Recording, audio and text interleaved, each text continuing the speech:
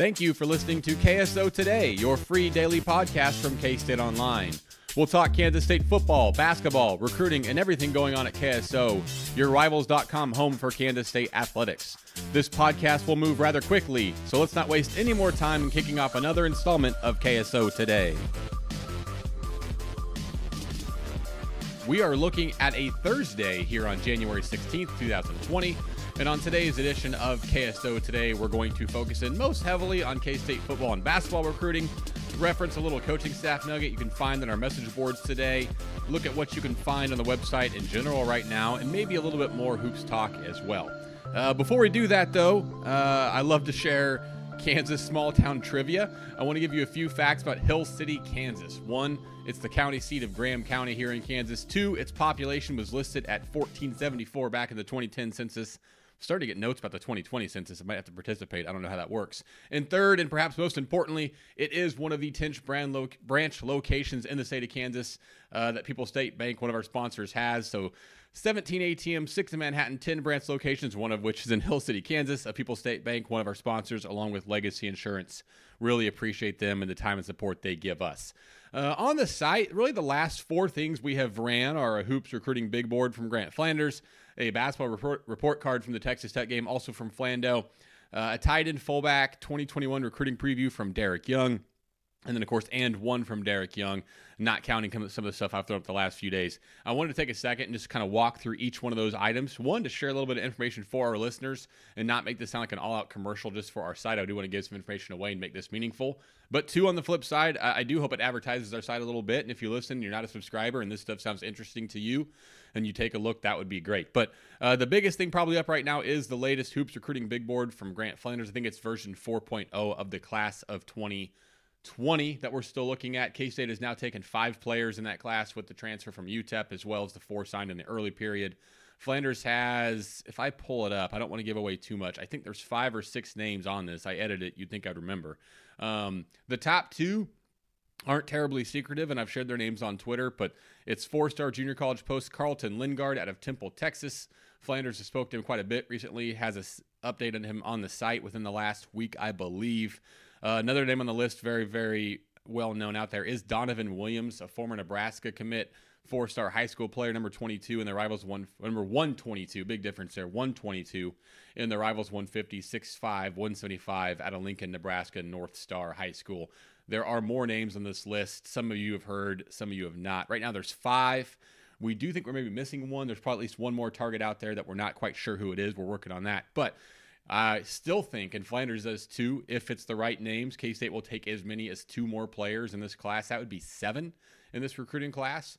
And I see some chatter on the board and questions, reasonable questions, good stuff. I'm not criticizing them, but asking things like, well, who would we rather have, Carlton Lingard or Donovan Williams? Do we need another wing, et cetera? It's not an either-or situation. K-State would take both of them if they could.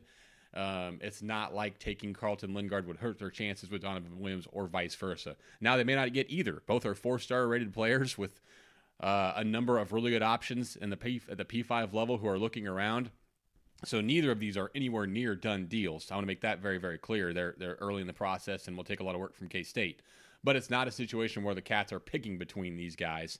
They can take all of them if they can land them and work to get them. There are more names beyond those 2, like I mentioned. I'll kind of leave that for members of the site who are reading the story that Flanders writes on the big board or the message board, as he shares more as far as prospects to watch beyond those 2 and how they fit in big picture. We'll take a second to talk about Flanders' report card from the Texas Tech loss a couple of nights ago, something he releases after every game. I just think he nails the grades pretty well. He might be a little harsh in the eyes of some or easy in the eyes of others, I guess. But I think he nailed it pretty well. The only 3-star grade he gave, 3 stars we defined as a slightly above average to average game, a positive impact on the game, was Montavious Murphy. Totally agree with him getting 3 stars. 11.6 rebounds, 9 of 9 from the foul line. Turned it over a couple times, but K-State turned it over 20, so him doing it twice in 25 minutes probably isn't the biggest problem in the world. It was 3 times in 25 minutes. So, again, that is certainly an issue. K-State turned it over 20 times, 10 coming from their point guards, Cartier Jada, who had 6 of them, and David Sloan, who had 4. But all those grades are up. Flanders does it after every game. It's interesting to see. Sometimes I have some quarrels with what he says. Sometimes I don't. Today, I think it was really, really good. I want to focus on a couple of things that Derek Young has written. One of these ran yesterday, but it's a series you'll continue to see throughout the offseason. And I'm doing a somewhat similar one, but really focused more on, the players on the roster, not the ones recruiting. The point is it's a class of 2021 recruiting preview series he has done. Derek's already done quarterback, fullback, wide receiver. They're all linked within that story, so it's pretty easy to find. But this one he did for tight end and fullback. Without going too detailed on it, the big target at those positions, I hope I'm saying his last name, is Thomas Fidone, or Fidone, spelled Fidone, out of Council Bluffs, Iowa. This is a 4-star Rivals 250 football player, number 2 player in the state of Iowa, number 7 tight end in the country, 204. Another player who, for example, would take a lot of work, like those basketball kids I referenced. K-State's not leading for Thomas Fidone, in my opinion. It's going to take some work. Derek tells you a lot more about him and how he fits in that story. But that's a big name to watch. I will note it is possible K-State takes as few as one tight end / fullback / H-back in this recruiting class. If you look at the roster, on scholarship, Mason Barda, Nick Leonard, Sammy Wheeler, Jax Deneen. These are all getting tight end, fullback, H-backs. Connor Fox, Christian Moore, Cody Stufflebean, Will Swanson, 2 incoming freshmen. That doesn't count Logan Long, who played a bunch and could potentially go on scholarship at some point as much as they used him. So it wouldn't shock me, again, if they took as few as one, as Derek talked about. I should have referenced and one first because I could have gone basketball, then finished football. That's my fault. But I'll go back into Big 12 basketball at the end, so it will work out. I just want to reference this as something new that Derek really is, offered to do. He goes to about half the basketball games with us. We'll go to virtually everything home and away. When I say we, me, and Flando and that kind of stuff, Derek gets about half of, which is more than half is more than I ask him to. He is, a football recruiting guy for us. So everything he does for basketball and otherwise is just him wanting to do extra work for us. But I think and one is interesting. He focuses on Montavious Murphy with the bright spot he provided for K-State in that loss. There were very few. It's a frustrating situation when you're 0-4 in the Big 12 and things don't look to be getting significantly better anytime soon. But I want to reference that story as something that's new on the site and worth looking at. As we get into Friday, you can typically expect a recruiting notebook from Derek Young every single Friday. I know we have a KSO show tonight at Tallgrass Tap House at 7 p.m., so we'll have that on the site tonight or tomorrow. Then, of course, this weekend we'll be talking a lot about the game with West Virginia.